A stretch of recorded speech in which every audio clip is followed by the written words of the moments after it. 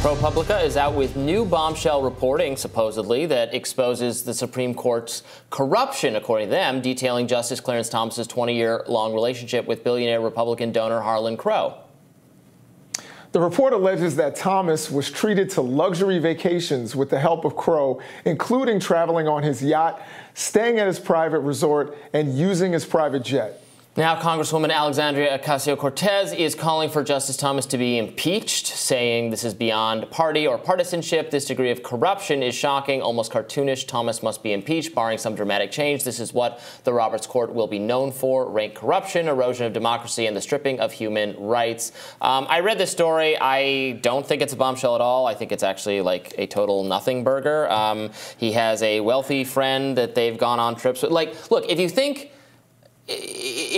Clarence Thomas is his views come because he's like influenced by like his views are his views. You might think they're wrong, but he clearly deeply holds them. And he is married to a woman, Ginny Thomas, who is a conservative activist. He's married, like, there's no way getting around the conflict of interest. His wife is a very influential conservative activist. So the Supreme Court obviously doesn't have the same kind of like rules about these kinds of things that other branches of government have. Maybe you think that's bad. I don't see any, if he violated some actual rule, then fine, make that case. But I don't understand they're making this out to be very nefarious. Like, just disagree with him if you disagree with him. But he's not. He has sincerely held conservative views on these issues. It's not like, oh, he got taken on this yacht by this rich friend and like he's changing his mind about a case. I don't believe that. Yeah, I tend to agree with you here. I mean, we know Clarence Thomas has been Clarence Thomas since the 80s. He's always had these views, these conservative views since his experience in law school, according to him,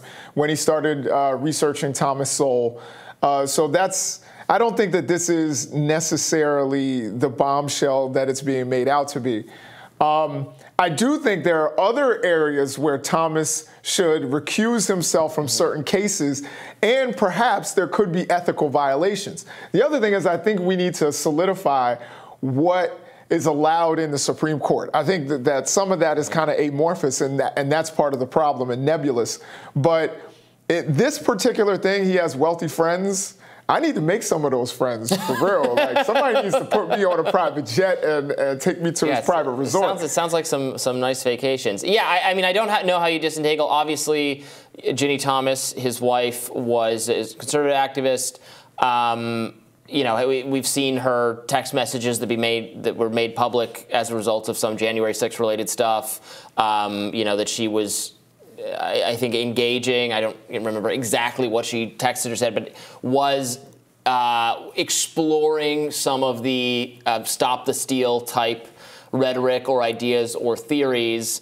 I understand, obviously, why people would be concerned about that behavior being so proximal to a Supreme Court justice, and I can understand why you would think he should recuse himself then, maybe specifically for election-related cases. But so by comparison, the fact that he went on he goes on trips with like a longtime family friend is not so. Obviously, if that guy specifically had like a real estate case or something that came before the Supreme Court, and Thomas didn't recuse himself, that would be a huge scandal. Still, I mean, there's nothing you can do about it. The justices get to decide which cases they recuse themselves from. There's no like standard for this kind of thing. The Supreme Court kind of just operates under the rules that the 9 of them come up with. Yeah, and I think that's problematic. But that would be bad. You know, I think that we need to iron out the rules for the Supreme Court and realize that it's just not, hey, you get to stay here for life and do what you want. You know, even with some of the things that we saw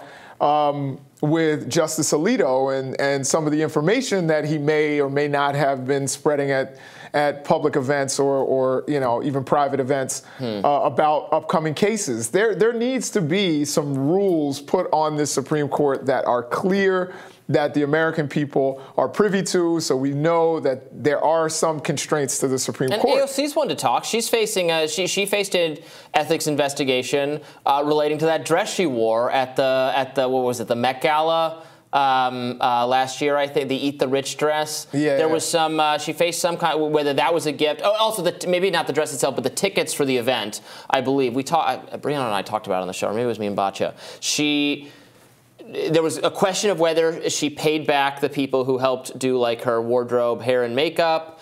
There was a question of whether she was the guest of Anna Wintour, who is like is with Vogue. She was a guest of Vogue, but like, could she do that? It was a whole kind of congressional ethics thing where she did admit some wrongdoing and like I don't think it's a big deal or whatever. Yeah. But I think, you know, if you have friends who happen to be wealthy and they take you on vacations and let you fly on their private jets, I don't think that, like you said, unless there's some sort of even tangential connection there, I think you can certainly make a complaint, and he should definitely recuse himself if a case specifically involving this person's like land or property or finance came up. Right. But I think what ProPublica is saying here is that it's unethical or it's corrupt because this person is a supporter and a donor to conservative causes. Yeah, they're just ideologically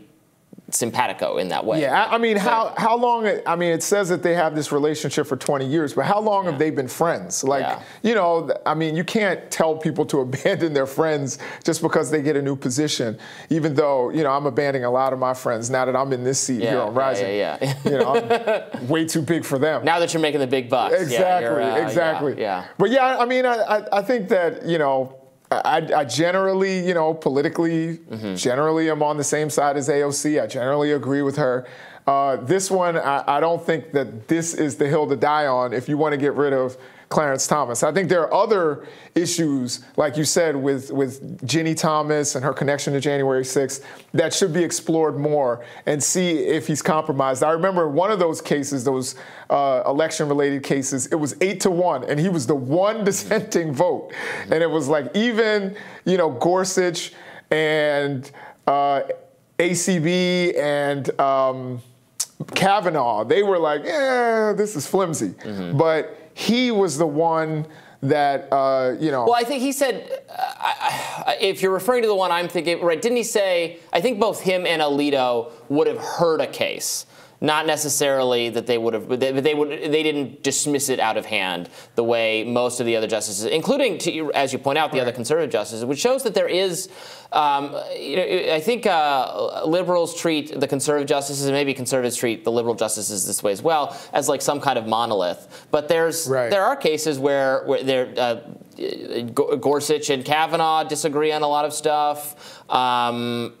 You know, sometimes it's like a lot of cases are just 9-0, right? They all end up agreeing. I mean, you have to have a strong case, and you know, if your legal rationale is flimsy. I mean, these guys have a judicial philosophy, but there are some things that just aren't good. You didn't bring a strong case, and you're gonna get wiped out in the Supreme Court. I remember there was a case with a media mogul, an African American media mogul, who owns the Griot. And he brought a case and got beaten 9-0. And everybody said this is what's bad. Yeah, it's what's going to happen, and it's exactly what happened. So he couldn't get some of the liberal justices on his side because it wasn't a strong case. My favorite is when that happens to the federal government, when they lose the 9-0 case.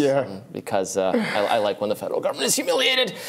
All right, that does it for us. More Rising right after this.